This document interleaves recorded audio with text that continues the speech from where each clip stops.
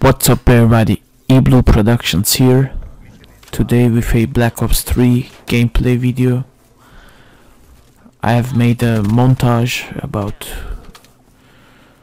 I made four games actually that I've played. 1 free-for-all and 3 team deathmatch. This is the free weekend on PC, by the way. There is a platform called Steam where you can buy games digital for PC, and we had the opportunity to try the multiplayer part of Black Ops 3 for 3 days, but somehow Steam managed to spam me with all the news, with all the new games that were releasing. But this time they didn't spam me about the free weekend, strangely. So I just encountered the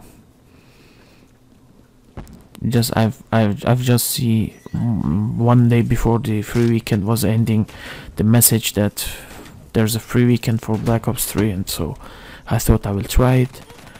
And here's my opinion about the game. The game feels really good actually. The wall running, the boost jumping doesn't feel overpowered, or it is not something that is necessary. Only just taking shortcuts and yeah. So if I compare to Advanced Warfare was really not my game. If they did it without the jump boost and dash, then it would have been a good game, but I like this better. But would I buy it? I will probably not buy this game for this year. I will pass Black Ops 3 because I already have enough Call of Duty games, and I was very disappointed with Advanced Warfare. That just holds me back to buy this, and I just don't want to trade. No one trades Advanced Warfare with Black Ops 3, of course, and I just don't have money left, too much. Also, one thing that I've noticed is people complained about the size of the maps in Black Ops 3. But I've played almost every map I tried almost every map, and I can say they are really not that small. They are medium sized, but if you count every part of the map and every corner, every place, then they are really big. I mean,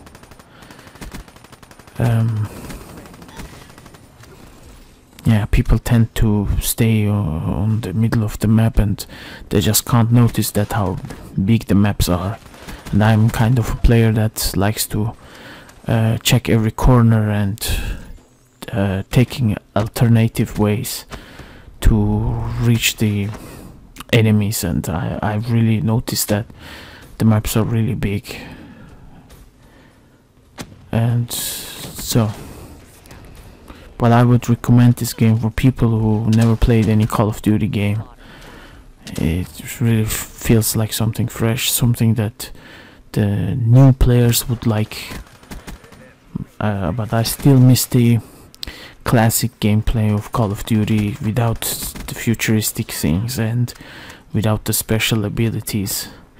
I hope Infinity Ward goes back to the roots of the Call of Duty games, like World War II, or like Modern Warfare. I really want to see a sequel to Modern Warfare 3, since it ended very nice. Yeah. Sorry for my English, by the way.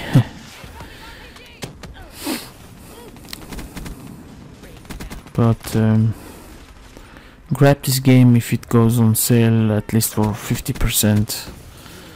Don't buy the season pass. I just don't buy season pass. The last season pass I bought was for Black Ops 2, but I barely play on them. So I would just be careful what you're buying. I mean, you pay for something that isn't available yet. You get the last map packs you get before the next Call of Duty comes out, close to it, I mean. And yeah. Oh, I wanted to thank you all for watching this video, and hope you liked it. Give me a comment, a thumbs up, and subscribe to my channel for more videos in the future. So have a nice Christmas, by the way, and see you next time, people. Goodbye.